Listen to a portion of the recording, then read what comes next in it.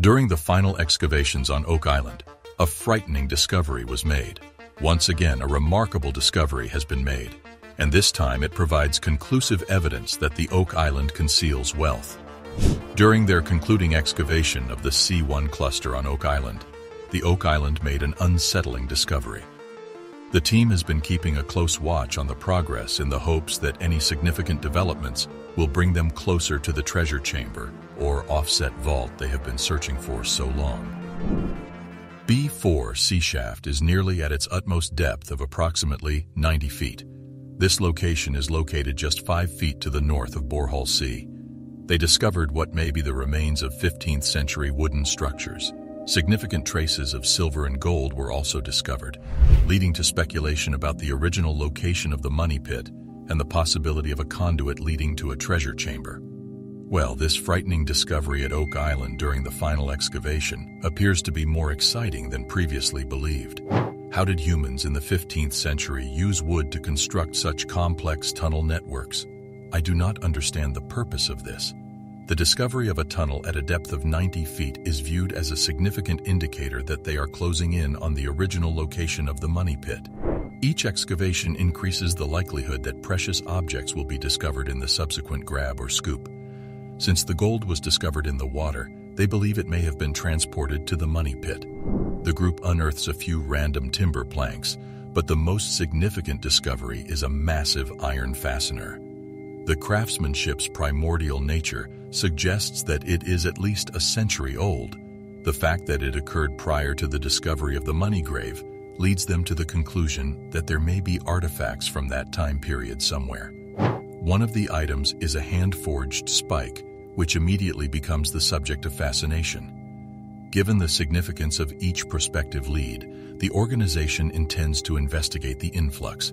It appears crude, but it contains hand-forged raw iron and shows signs of age, making it a significant artifact that may cast light on Oak Island's history. At a depth of about 130 feet in the B4C shaft, the crew encounters difficulty after hitting granite. Due to time constraints, further excavation in the money pit area cannot occur this year, but information gathered from the 5 massive steel tunnels dug in the preceding months lends credence to the theory that the treasure sought after for more than 2 centuries is still buried somewhere beneath Oak Island.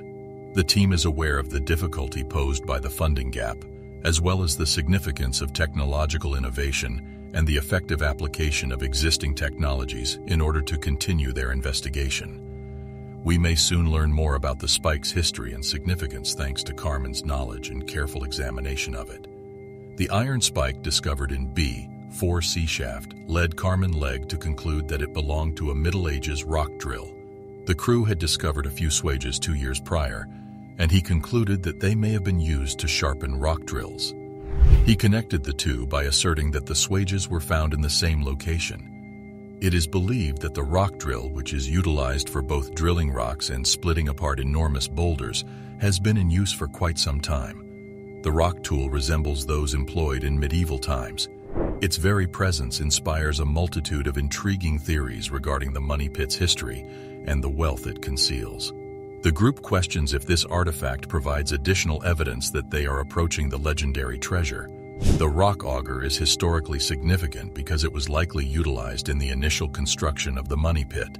The prospect of discovering a concealed chamber or room enhances the appeal of further exploration. As they reflect on the new discoveries the crew has made throughout Oak Island, such as the stone-paved section in the marsh along the ancient stone road, they ponder who may be responsible for the Oak Island enigma. Are they possibly getting closer to determining who is behind this mystery, and specifically what is hidden within the money pit? Even as they continue their quest for answers, the Lagena brothers are grateful for the unwavering support and rapt attention of their dedicated staff and audience. Given that scientific evidence indicates the presence of vast quantities of gold and silver beneath the surface, they have good cause to continue their search for the elusive treasure. As they continue to make new openings and discoveries that provide them with valuable new information, the crew remains optimistic regarding their overall progress.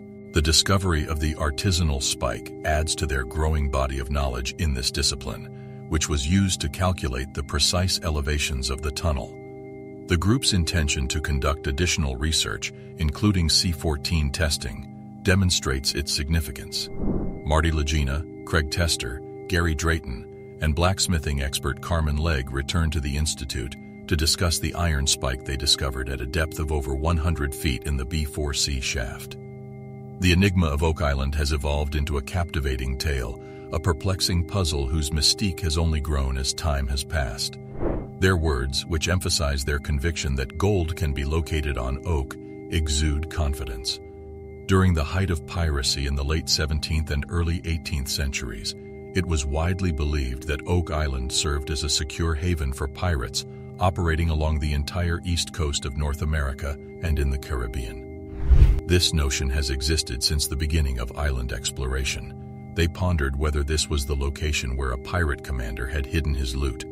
As they proceeded deeper into the tunnel, however, water began to fill it. This was owing to the peculiar location of the island they were working on, which was above a glacial mound. Despite the fact that no treasure was ever discovered on Oak Island, the legend surrounding the purported location of the loot has been so captivating for the past 225 years that visitors have been making the voyage there. Over time, others began searching for wealth all over the island, not just in the money pit dug by McGinnis and his companions. However, what is the treasure casket intended to contain? As a young man, Franklin Delano Roosevelt, who would later become the 32nd President of the United States, became intrigued by the topic after his father, who had business interests in Nova Scotia, provided details about the rumored wealth. This was the result of FDR's father's involvement in the province. The onset of the Second World War in Europe prevented him from traveling to Oak Island in 1939, despite his efforts to keep apprised of the most recent information about the island throughout the remainder of his life.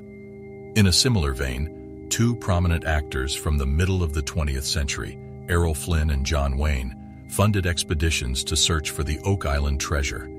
Despite their lack of success, they continue to unearth evidence that fascinates and confounds people in equal measure. Be sure to subscribe and enable post notifications for more timely updates on fascinating new discoveries. Numerous individuals have a variety of plausible and implausible hypotheses regarding the contents of the Oak Island treasure.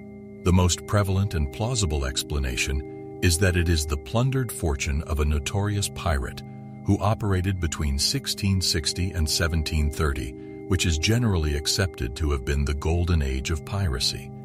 Famous pirates and buccaneers frequented the rivers along the east coast of North America, from Canada to the Caribbean during this time period. Edward Teach, also known as the infamous pirate Blackbeard, was one of these individuals. Due to the high level of piracy that existed during this time, the governments of Spain, England, France, and other countries with a financial stake in the security of their commerce in this region were unable to prevent pirate attacks on colonial ships returning to Europe.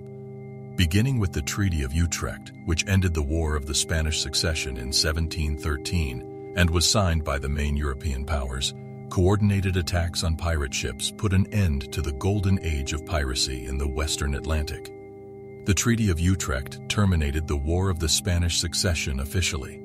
The history of the money pit on Oak Island is shrouded in mystique. According to geology, the money pit was not an underground vault constructed by humans to hold wealth. The bedrock of the island is readily eroded due to its proximity to the ocean and groundwater. Sinkholes can result from the collapse of a network of faults and underground caverns beneath the surface. Despite this, the island's allure has attracted treasure hunters. The stories have provoked and fueled speculation regarding the crater's origins. In space, researchers have discovered a new force. Click the following video to learn what it is.